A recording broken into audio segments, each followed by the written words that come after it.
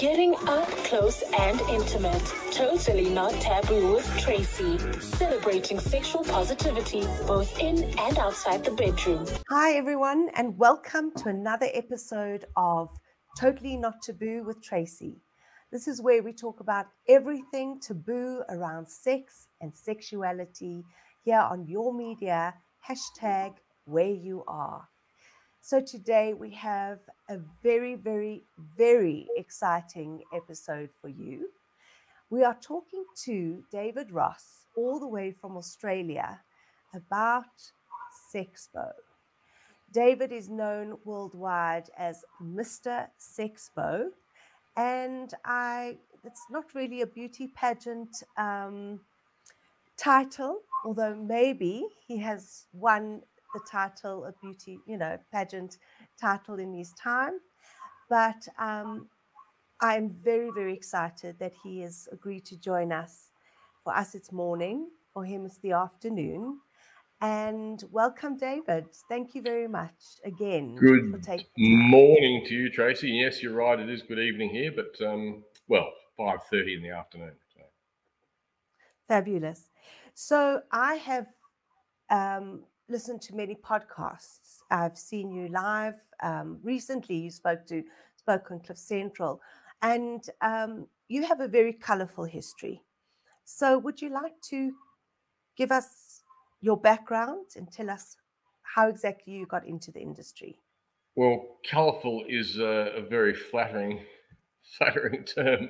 I was a motor mechanic by trade many years ago, and I had a car accident in 1980 on Christmas Day, actually in 1980, which resulted in a very long convalescing period, and as a result, I couldn't work as a motor mechanic any longer.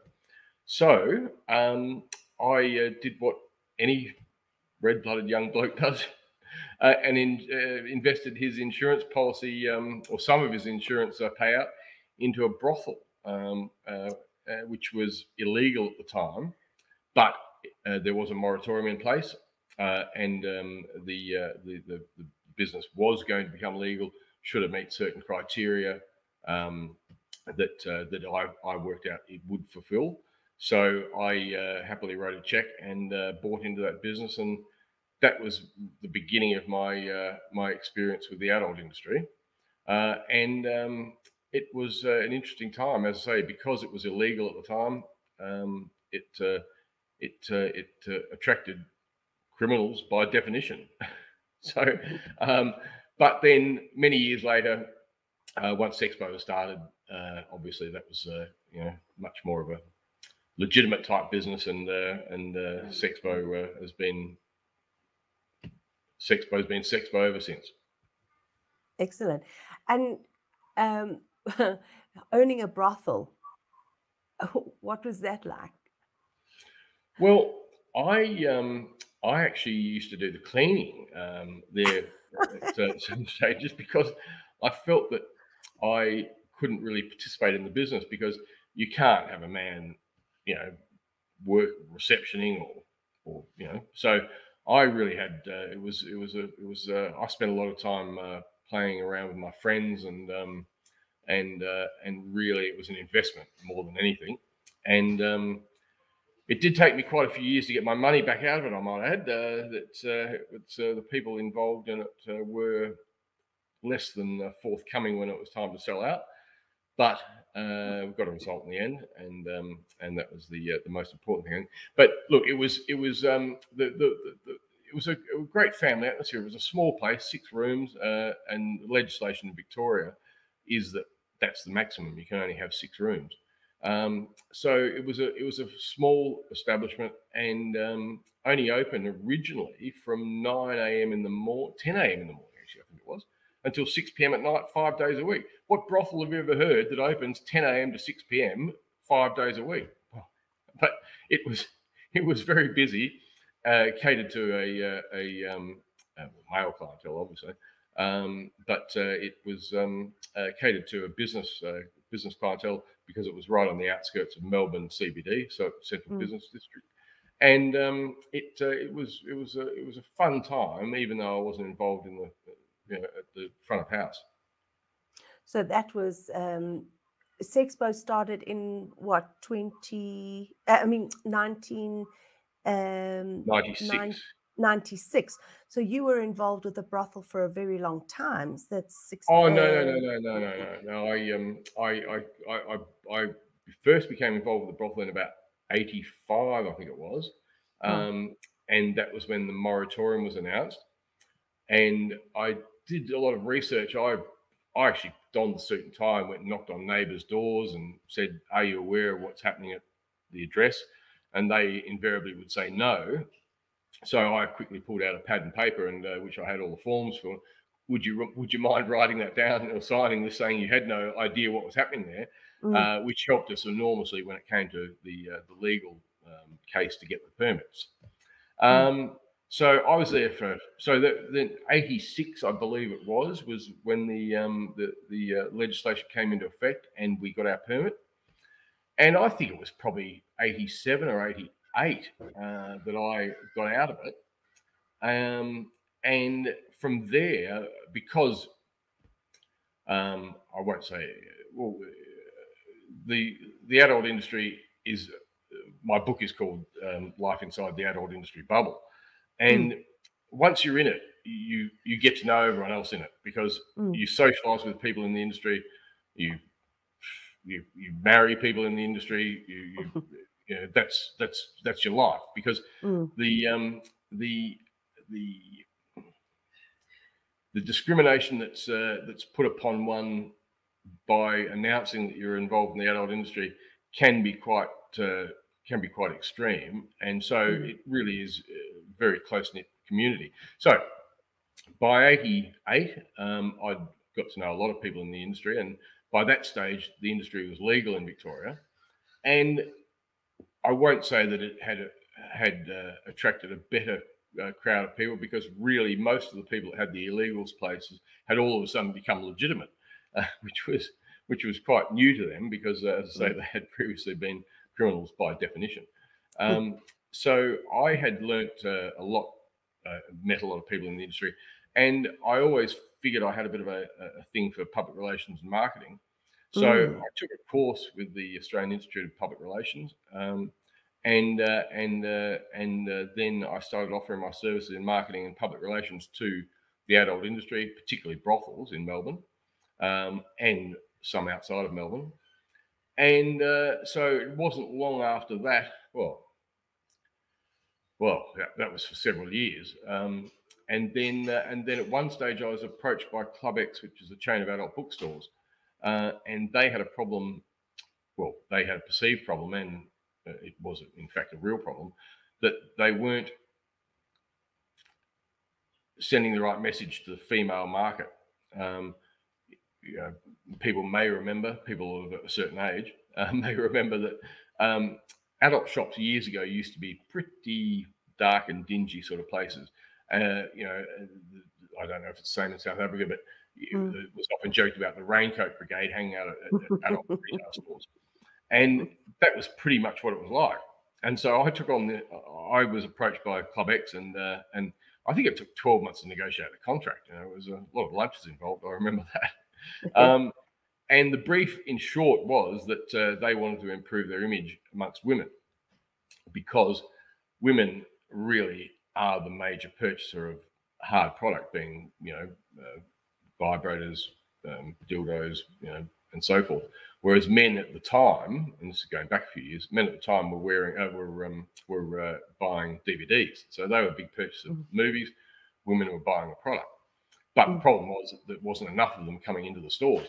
So the brief was to change the public's perception, in particular women's perception of adult retail stores. So I took the contract and then, look, did all the normal PR things, did a lot of media, open days, sausage sizzle for a new store, which was really quite amazing, because no one got the joke, and strangely enough, we couldn't give away a sausage. You know?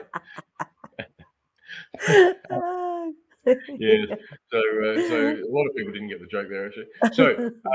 So some months into the contract, it became apparent to me by touring some of the stores, both in Melbourne and around the state and the country, that it didn't matter what I did in regard to public relations. I could tell the public anything they wanted to hear, but once they got into the stores, they were still going to see the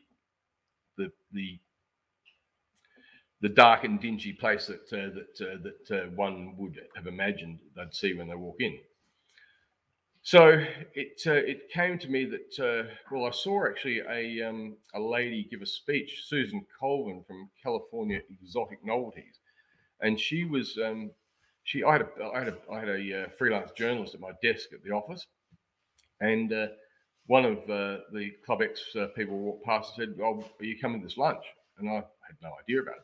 So there was a trade day, and Susan Colvin from California Exotic Novelties was giving a presentation, and I took along this freelance journalist. And we were sitting down in this restaurant, and there was probably 60 or 80 people there, white tablecloths, champagne, wine on the tables, and in the middle of the table there'd be an artificial vagina, or a big dildo or a vibrator or something. And Susan would be up the front, and she'd be saying, "This fits. This is fits on so-and-so shelving system. Its recommended retail is this. Pick it up, have a feel of it. We're taking orders later." And everyone was sitting around very matter-of-factly, picking up these things and playing and going, "Oh, isn't that lovely? That'll fit on my racking system." And it was also a matter-of-fact and businesslike. And the white tablecloths and the champagne, and in a familiar setting, being a restaurant. I went away from that night, and 3 o'clock in the morning or something the next day, which is when all good ideas come to one apparently, I realised that we needed, rather than try and beat my head against the wall and try and convince the public that it was safe to come into a Club X store and everything was hunky-dory and they were female friendly, I thought it's probably better to take the product out of the store, put it into an environment like the restaurant that people were comfortable going to. So initially it was trying to find an establishment that would suit, and originally it was going to be a 2-day touch and feel episode. Yes, and then it turned into something bigger. But I just am interested. I'm loving the story, and I'm going to. We're going to get to the expansion into the Sexpo. But what is very intriguing for me is your open-mindedness and your attitude, obviously, towards opening the brothel, and your general attitude towards sex toys and the sex industry.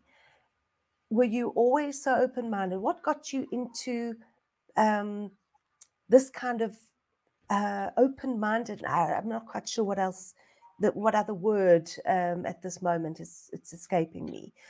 Well, there's some things that I won't go into now about my past that are somewhat more colourful than I've previously mentioned. But look, when I found myself as a broken down motor mechanic with severe physical injuries, it really was a matter of sink or swim, because I left school relatively early, or very early, and I had nothing else on the table. There was make some money, or spend the insurance payout, and then end up on the dole.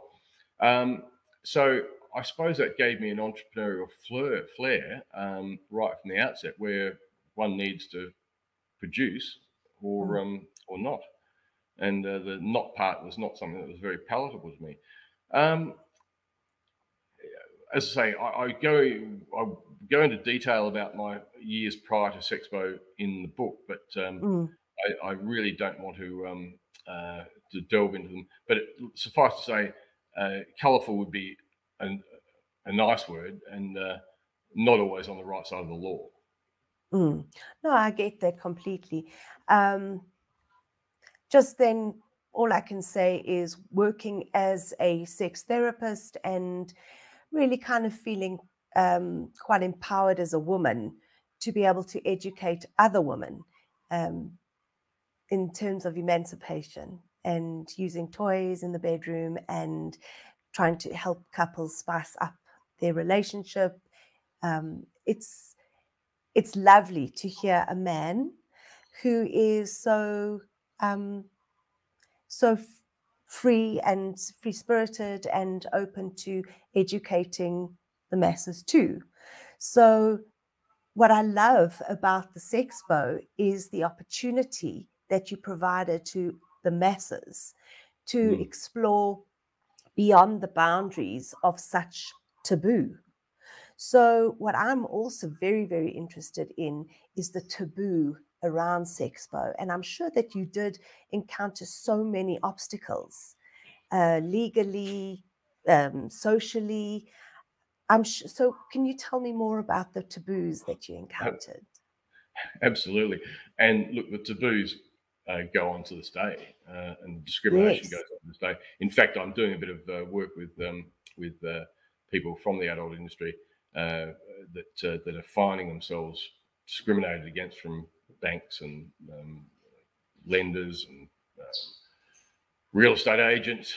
You know, it goes on and on. But when it comes to Sexpo, right from the word go, when I decided this is what we needed to do, I of course went about finding a venue. And as I said, the original plan was going to be a 2-day touch and feel expo. But and so the idea was that we were going to hold this on a Saturday and a Sunday in a small reception area of a hotel, some white tablecloths, hence harking back to the idea from the restaurant, some white tablecloths, some product, and people there explaining to people what the product did, let them touch it and feel it, and that's where it started. And going about trying to find a venue, look, imagine trying to walk around or ring and try to get appointments to see venue managers and saying, I'd like to put a whole lot of dildos on display in your conference area and invite the public in to come and touch and feel them. How do you feel about that? Well, you can imagine what the response was. And I think, look, it's going back a long way now, but I believe that it took me a good 6 months of looking for a venue, knockback after knockback, and it became very much of a grind. In the meantime, the word had got out in the adult industry that this is what we were planning. And so I was getting phone calls from people saying, can I have a stand? And can I have a booth? And I'm in a booth. We were just going to have tables. You know? So this, and maybe the problem with the venue helped us, because by the time we actually found a venue, we'd almost sold out all the stands. And I think there was only 25 stands at the first show. I mean, I was doing everything from, drawing the floor plan to selling. And I used to walk around with a floor plan in my pocket. So when people rang me and they say, oh, can I book a stand at the show? And I'd pull out one. Yep, that one's still available, no problems. And there was one lady who will remain nameless for the moment, but she was wanting to throw money at, for the stand. And I said, look, I don't know what they're going to cost at the moment, because I'd never been in event management before. And I had to still do all the costing of working out how much we needed to charge for these stands. And originally it was, look, it might be $500. And then after doing a bit more work, it might be $1,000. And I think by the time we did the first show, the stands cost $1,800 each. So it was a long way from the 500 that I had initially anticipated. So look, it was really learning on the fly. And but the discrimination to your point or your question. So the original thing, trying to find a small venue, and then we found the Carlton Crest Hotel in Queens Road in Melbourne, which was pretty suited to what we wanted. And we said that we told the media afterwards that we did 5,000 people. The truth of the matter is, we really don't know how many people we did. I suspect it was more like 3,000, but it was enough to tell us that we had, this was more than a 2-day touch and feel expo, because we had, by the time it had got to this stage, there was a stage involved. And for people that are listening, watching, that have been to Sexpo more recently, they may be very surprised to hear that the first show had a stage that was just one riser, like 8 inches, I think. We were playing the music for the performers through a cassette player, where someone would have to go and push the cassette player, and we had a little display next to the stage with next performance on, which was done with cutout letters that we could place next. This is a true story. This is true story. So this was 1996, October of 1996, and we certainly we worked out very quickly that maybe we've got some business on our. It was originally a public relations exercise, and all of a sudden we thought we might have a business on our hands here. And so we went to Sydney and did a show in February, I believe it was, February or March, at the in King's Cross, at the Gazebo Hotel. Oh, wow. Yes. Now, from a public relations point of view, that was probably, I was still pretty green at the time. And looking back at it, I'm thinking, why would I go and put a show where I'm trying to clean up the industry in King's Cross at the Gazebo Hotel, which is a lovely hotel, I'm sure, but it probably wasn't the look we're after. So that show was actually really quite successful too. And no car parking. It was public transport issues. It was really quite amazing that people found their way there. So then it came to, and this goes back to the discrimination point. And I won't digress too much, but so with the we realised we had a business on our hands, and so then I went looking for a more suitable venue, and the Melbourne Exhibition Centre came to mind, and that's of course the major exhibition centre in Melbourne, and one of the biggest in the country. Well, you can probably imagine the response I got. So I then went back to them with a different voice and said, we'd like to book it. And this is when we came up with the Health, Sexuality and Lifestyle Expo tag. Yes, and so I said, we'd like to hold a Health, Sexuality and Lifestyle Expo. Can I come and see you? So once again, the suit goes on and I go down to the Melbourne Exhibition Centre. Yes, that's great. It sounds fantastic. Here's some dates. Yes. And so, and the exact time that I told them escapes me, but at some stage I mentioned that actually the show was called Sexpo, Health, Sexuality and Lifestyle Expo. Well, no, that wasn't going to suit the Melbourne Exhibition Centre at all. And they made up, the excuse was that the dates had become available all of a sudden because there was an accountant seminar on at the same time. And so I sort of had my nose a bit out of joint by this stage, and as I said, previous experience outside of Sexpo gave me some sort of inkling about how to deal with such recalcitrant people, and that is to go on the attack. And so I put out a media release saying clearly accountants don't have sex, and they are as boring as they are told that everyone tells they are, because Melbourne Exhibition won't take our booking. Now, that really got us some great publicity, and we were selling stands hand over fist when we didn't have a venue yet. And so I put together a 2 or 3 minute reel video back in the day of footage we'd taken from the show in 1996, and I put that into a montage and put together a glossy brochure and wrote all the nice words about how we were, sort of open to all sexualities, and we were presenting health information and this, that, and the other. And I mean, I'm doing a bit of public speaking at the moment, and the name of the show is the name of the presentation is you can't polish a turd, but you can certainly roll it in glitter. And that's exactly what happened here. Is we rolled the turd in glitter. And made it presentable to the public, and it was a nice, shiny, lovely thing. Oh, isn't that beautiful? When the true idea was to sell adult product, but we had lingerie, we had health information, and I'm not saying that I'm opposed to health information by any stretch, but I'm not completely benevolent. It was because we used to give these stands away to the health people. It was the idea of they were the glitter, spa bars and so forth. So I put together this tape for the MEC, and then I went about gate crashing a boardroom meeting, and I took a 12-pack of these presentation folders and videos down, and I waited outside the Melbourne Exhibition Centre board meeting and waited for all the board members to come out. And once again, dressed in a suit and tie and a nice haircut, and had a bit more hair then than I do now, and presented them with this pack and told them who I was and what was going on.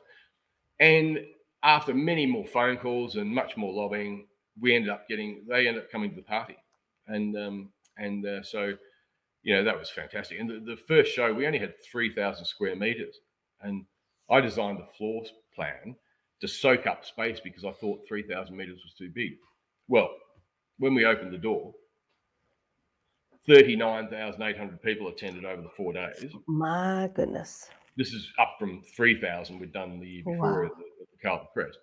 And it was just, we were wringing our hands going, what are we doing here? We had a lineup that went all the way from one end, because of course the Melbourne Exhibition Centre, and this gets back to your point about discrimination, they would take our money, but they put us right at the end of the venue, away from prying eyes.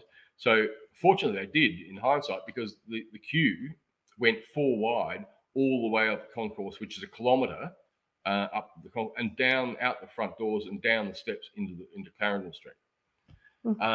And I thought we've blown this. No one's going to come back next year after they've had to wait in line for 2 hours, and then get in. And it was so busy, so packed that people were walking around, and the only way staff could get through the crowd was to take an empty box and walk through the crowd with an empty box to say, coming through. So, and once again, I digress a little, but the point being that the Melbourne Exhibition Centre general manager came up to me at one stage when this queue was a mile long or kilometre long, and he said, David, I'm glad you convinced us. Well, he wasn't quite so forthcoming, but words to the effect of, I'm glad we had the show here in the end. You've really won me over now. I just saw my neighbour in the queue. So this goes to the point of, once again, the discrimination, where everyone does it. Your mother and your father did it. That's why you're here. My mother and my father did it. People have sex. People enjoy it. And some people do it for the purpose of procreation. But mention it in a business environment, and it's like, oh no, we can't have any of that. And it's just, it still confounds me to this day that that's the case. But it goes on to this day. Yeah. Yes, absolutely. So that's exactly what I was thinking about. Sex is still taboo. And as much as we think that we're living in a modern society that is evolved, and, I know certainly that Sexpo in South Africa and Johannesburg at Nasrec was massive. And there, was packed out, and it was a really fabulous event. There is still this cloud above sex and sexuality. It's still not really spoken about, and it's very undercover. So it seems that some things have changed, and yet some things have not changed. And as you mentioned earlier, that you looked at these financiers and these accountants and lawyers, and you thought, really, do you guys not have sex? Do you not have kinks? And it's ridiculous. Of course they do. What is this element that people are so offended by when it comes to sex and toys and this kind of thing? Tracy, if I knew that, then I'd be a lot smarter than I am. Look, I really don't know. I mean, it seems. Someone's asked me if I felt any sort of pride in having brought Sexpo to the market, and I do, because it seems the general public have become a lot more open about the topic. By sheer numbers, demonstrated by sheer numbers coming through the door. As you mentioned, in South Africa, numbers were even better per head, per capita, than Australia. South Africa was a marvellous success for us. So the general public vote with their feet by coming to the show. But a lot of it, and it goes back to the meeting I had with the venue in 1996 after the show, after the successful show where we did somewhere between 3,000 and 5,000 people, and met with the general manager of the venue on the Monday and said, okay, let's book for next year.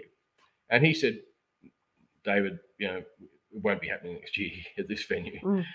And now he did us a favour in the end, because that pushed me to go and lobby the MEC and get the MEC in the end.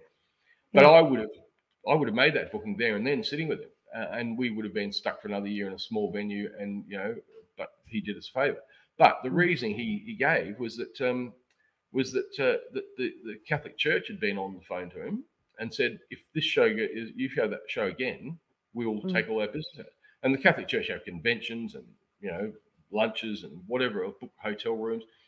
And I said, I actually took down a note while I was speaking to him. I said, so you're saying the Catholic Church said they won't have, and of course I used that in the media release later on as well. But so the church, and I'm a committed atheist. I'll put that out there. I believe in science, but the church have a lot to answer for in regard to suppression of people's attitudes towards sex, or the changing of people's attitudes towards sex. However, the majority of people, it seems, or the large amount of people that have defied those edicts by the church are voting with their feet coming to Sexpo, but the church persists, and they have a lot of sway over businesses. And I'm sorry if I sound anti-religious, but they're the bane of the adult industry's life. Absolutely, I agree, and I see a lot of the effects of religious dogma on my clients, and the consequences of that. The religious ethics, values on couples and their relationships towards sex and within their relationships, as I said. And it's a real pity, because there's also seems to be a changing trend within religious institutions to teach about different kind of sex education these days, although we still do have quite the other side of the extremists who are still teaching the same kind of stringent laws around sex and sexuality. But we are starting to see some kind of more open-mindedness. So there was another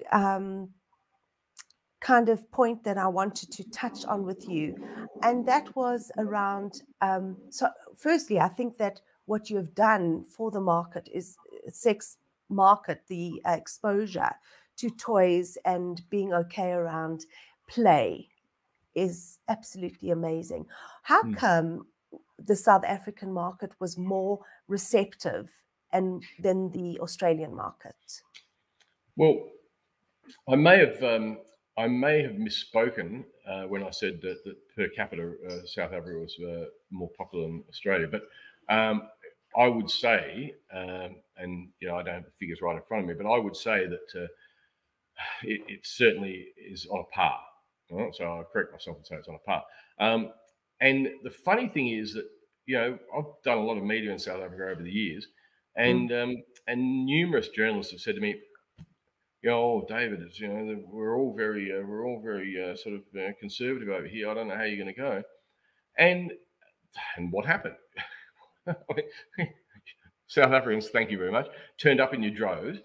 And I believe what it is that the media, the mainstream media in most part, try and instill this fear, and let's be honest about this, that a lot of the media money comes from advertising from businesses that are associated with religion, and everyone's afraid of upsetting the religious, and yet you look at the numbers, and it doesn't ring true. But anyway, so all these journalists would say to me, "Oh, David, how do you think you're going to go? We're all very conservative over here." And I say, the proof was in the pudding. And I would say in answer that everyone I met in South Africa, and every time I'm in South Africa, I believe that people are more open to discussing the subject and more open about their behaviour than those in Australia. And so I think I've got a bit of a theory that the mainstream media, for whatever reason, whether it's the religion or whatever it is, but the mainstream media are trying to tell people that they're conservative, but that doesn't make it so. You know? Just because they print something on the front page of the newspaper, which should be an opinion piece, it doesn't make it so. And so if anyone can say, "Oh, South Africans are so conservative," you know, they'll never talk about sex. They'll never stand in line next to someone going into a show like that. Well, rubbish. Agreed. And completely agreeable, because I'm seeing so many more people who are open to the idea of a whole range of, as I say, sexual play, from BDSM to swinging to all types of kinks, and couples really wanting to spark up their sex lives. A lot of people here in South Africa, youngsters, are a lot more open to talking about sex, their issues that they're having around sex. And also the demographic for us here in South Africa, a lot of young Black people are so open with their changing ideas, their changing needs in their relationships. They're being far more vocal with what they want from their partners. And this is also challenging a little bit of cultural views, cultural opinions, religious opinions. White South Africans are still a little bit stuck, conservative, but the youngsters are still very much wanting to explore more and more willing to talk about their needs and their sexuality. Well, I hope I was in some part responsible for that, you know, over there in South Africa. I'm very, very sure you have. And especially this brings me to the point of Soweto Sexpo. I'm sure you're aware that this was taking place, Soweto Sexpo. I have Sex Expo, is it? Yes, it's Soweto. You know, Soweto is yes. But I think it's called Love the Sex Expo, isn't it? So there are two. So Soweto Expo was taking place, I think it was in 2018. Right. I'm not quite sure how long it ran for. I think it was 2018 and 2019, or 2020. Yes, Soweto Sex Expo was 2020. No, I think it was cancelled because of COVID. COVID. Because I was looking for a Sexpo, and I came across this Soweto Sexpo, and then we were actually. So just to clarify that, so it's Sex Expo. So the term Sexpo is trademarked and is protected by, you know, international conventions. So I would be not that I'm any longer involved in the business. However, I think in 2018, no, I probably was already out. But it used to be a lot of my job to keep an eye on trademark infringements, because everyone, man and his dog, thought they could run a show and call it Sexpo. And you know, it was another real indication of how successful we'd been with branding, in that, you know, just like Hoover has become a term for vacuuming, you know, Coke has become a term for, you know, soda, or, you know, it seemed that everyone just understood or thought that they could have a sex expo and call it Sexpo. So I used to spend quite a lot of time in discussions with our trademark attorneys, dealing with such matters. You know, I don't think I ever had one in South Africa, but you know, America was a prime candidate.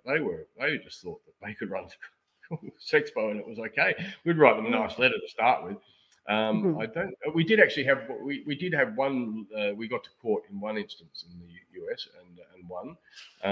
So anyway, I digress. But yeah, so that was called Love the Sex Expo. An interesting story about that is that the lady behind that show is the sister, and who actually worked at Sexpo in the early years when it was Sexpo, and she's the sister of the gentleman who I did the license agreement with, and we were in talks to, and then they sold it. Look, if anyone's thinking about wants to run a Sexpo over there, let me know.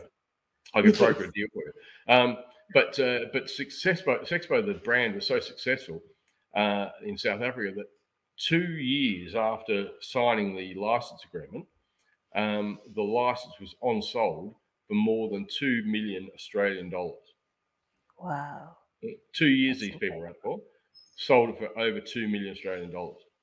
That licensee then went on to run it for another 8 or 9 years. It was on sold again, amount undisclosed. And then, of course, the last licensee, unfortunately, had some issues out at Nazareth with the soccer game and put him under enormous financial pressure.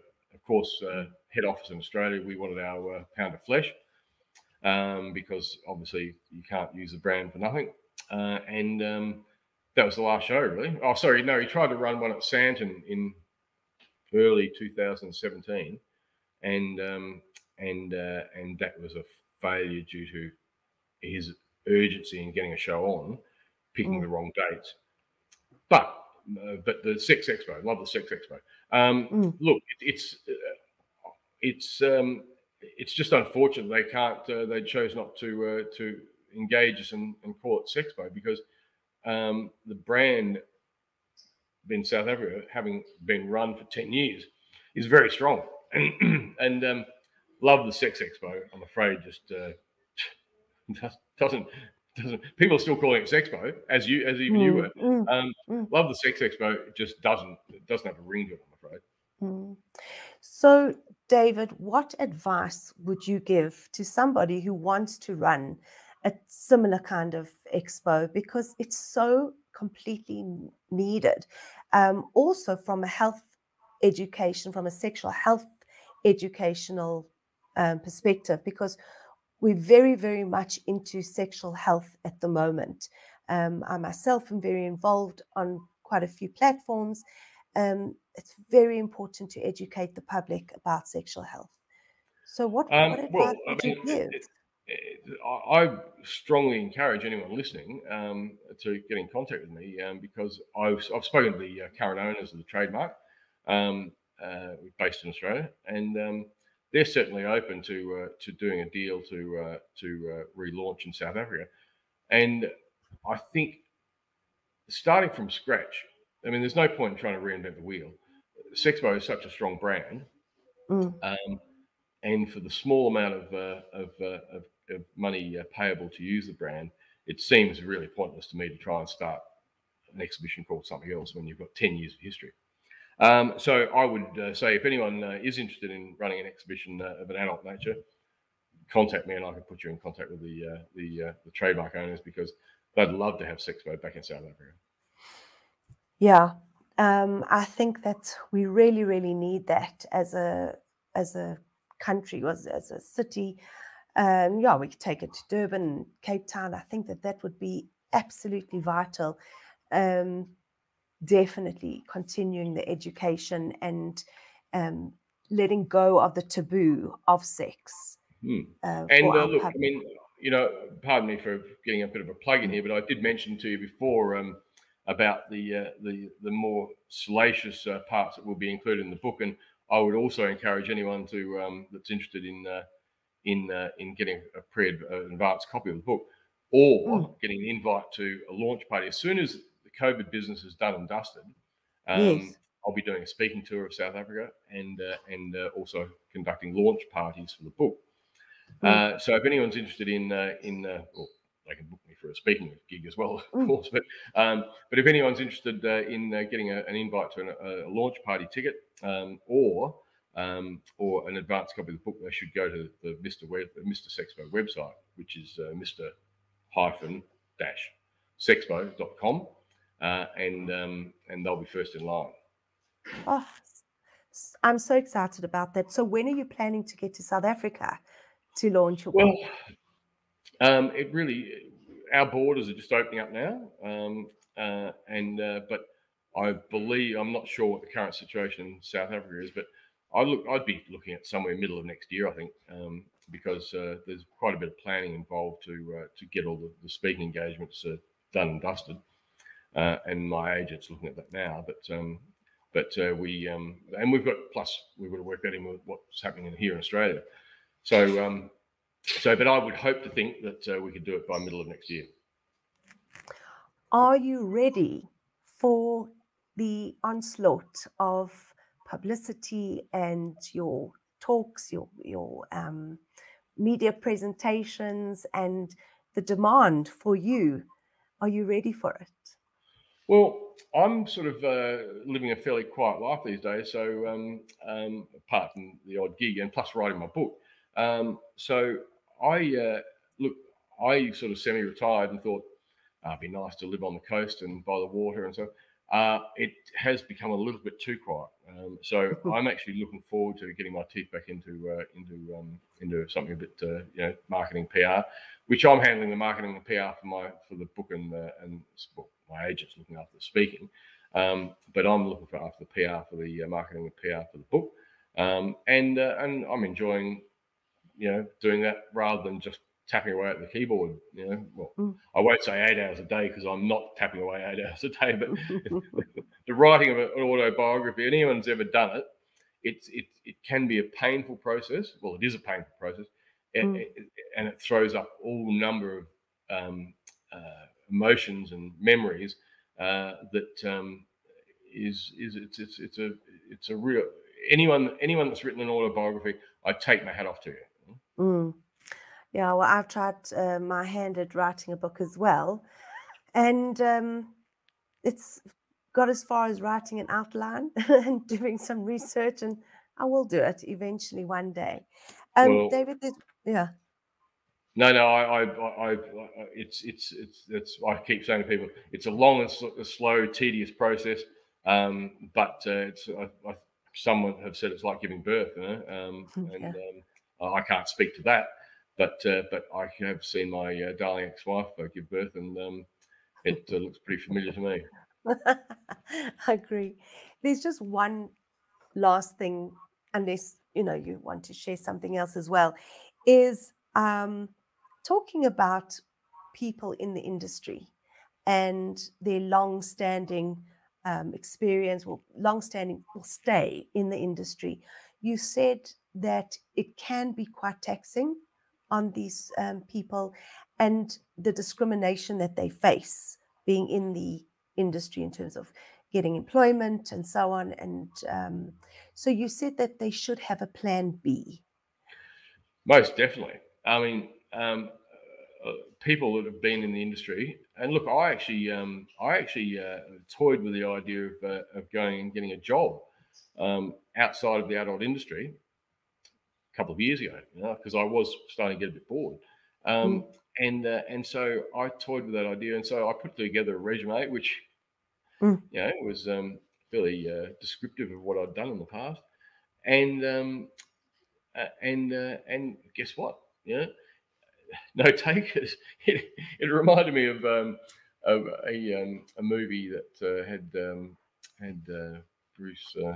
Anyway, the name escapes me, but Fun with Dick and Jane it was called, and where the lead role, the man, did something dodgy, and he had to go and find another job, and he'd go to interviews and think he was in with a chance, and I say, "Oh no, we don't want to employ you. We just want to hear the stories." and so it reminded me. So that idea of finding a job outside the adult industry lasted about 5 minutes. I think I sent my resume out to maybe half a dozen people, maybe a dozen, and then it became quickly apparent that wasn't the way forward. So I've had to entertain myself in other ways. So yes, look, people need a plan B, and particularly a lot of people that are entertainers that are not in the business side of the business. I mean, they're running their own business, so their own business, but that's got a shelf life, and it's most important to get the finances in order early on when it's all beer and skittles. The money's coming in and it's all beautiful. But when the shelf life starts to get towards its expiry date, that money can dry up very quickly. And I can only imagine someone who's been in the front line of the adult industry, or as an entertainer. I mean, what do they put on their resume? How do they? So they need to be self-sufficient. They need to set themselves up right from word go. And so I have actually teamed up with some financial advisors here in Australia who are adult industry friendly, because people in the adult industry, they've often worked, multiple jobs prior to going in the industry, single parent a lot, and they can be a little jaded by the experience of being in the adult industry and the type of discrimination they've suffered. And so it's most important when you're trying to deal with people that have been jaded is to make sure they trust you. And the people that I've selected to do that are well regarded, and they've got a good attitude towards the adult industry. So and when we haven't done this in South Africa yet, but if there's a demand, I'll certainly look at it. But it's I would say to anyone that's listening, watching, if you're in the adult industry, it's not going to last forever unless you start a business that can employ other people. But you need to make sure your finances are in order. Yes, I absolutely agree. And it's just so ironic that Sexpo, this industry is really aimed at women, for women, the opportunity for them to feel safe. And I'm talking about Sexpo, and that's why you started it, really. An opportunity for them to explore their sexuality and to make sure that it is an environment for women to get there, men there as well, and that it's driven by women. And yet the majority of women in the adult industry, the majority of people in the adult industry are women. And they're the ones who are discriminated mostly. That is an unfortunate truth. And as I say, that's not why, but that is an unfortunate truth. But it doesn't matter, male, female, or other. And there's a lot of transgender people working in the industry too. And so, once again, combine the discrimination that transgender people suffer, combined with the fact that if they've worked in the adult industry, really. Absolutely. So look, in closing, I think that's if anyone's got to take away from this, is it's all good and well to have the public on your side, and be supportive of the industry, but when it comes to dealing with a business, businesses are all too keen, all too reticent to be seen to be supporting the adult industry because they think it's a self-fulfilling prophecy. They think that the general public will boycott them if they're seen to be supporting the adult industry. Nothing could be further from the truth. So the point being is, in closing, I say that people must make sure that they start their journey towards financial security very early on, because no one's coming for you. They need to make sure they're looking after themselves. 100%. One last thing: does sex sell? Well, look, I mean, I think I've often joked that I can't take much credit for the tens of thousands of people that would show up to each show, because if I couldn't get a crowd into a show called Sexpo, then I need to be looking at my marketing credentials. So I would say that look, in Sexpo, or sex in general, is certainly a marketable commodity, but it certainly needs to be done in a nuanced way. And I think, fortunately, we got that right. David, thank you again for your time. I've enjoyed this chat so much, and I know that our audience, our listeners, our viewers are going to get so much information from you, and we're looking so forward to the launch of your book so that we can get more of the nitty-gritty behind the man and behind the events. And I'm very looking forward to meeting you, hopefully, and to getting Yes. your book. And it's really been an honor for me to interview you, and I really, really appreciate your time. So Well, thank you very much. Tracy, and I thank you very much. And I once again just encourage people to pop off the Mr. Sexpo website if they want to, because not so much the book, because obviously if they're not interested in a advanced copy, then that's fine. But the invitation to the launch parties will only be available to people who have registered on the website. So Brilliant. Thank you once again. And thank you to you too, and have a lovely, lovely evening.